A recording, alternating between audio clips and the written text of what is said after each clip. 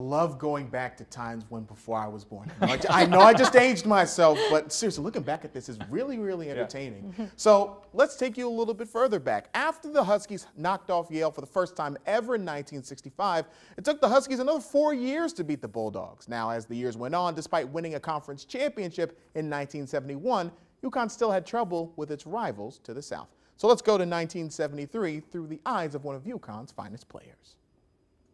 Back in those days, beating Yale was a big deal because they were a fine team, had good athletes, were well coached. It was always fun to go down to the Yale Bowl and to get your victory there your senior year. It's a good memory. This is Rich Foy, one of the best players in UConn football history.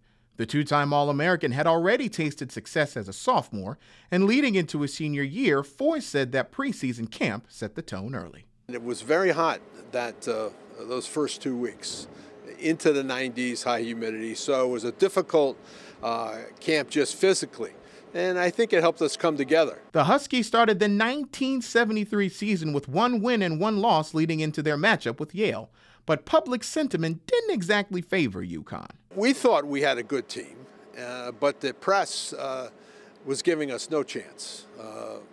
Some had us 30 points.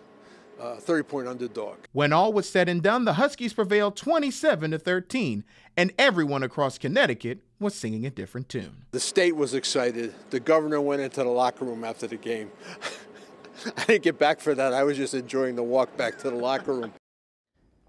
Now, UConn would go on to win their second conference title in 3 years, thanks in large part to that faithful game on September 29th. Now, the Huskies will try to come out on the right side of that rivalry this Saturday. Ben, Jen, back.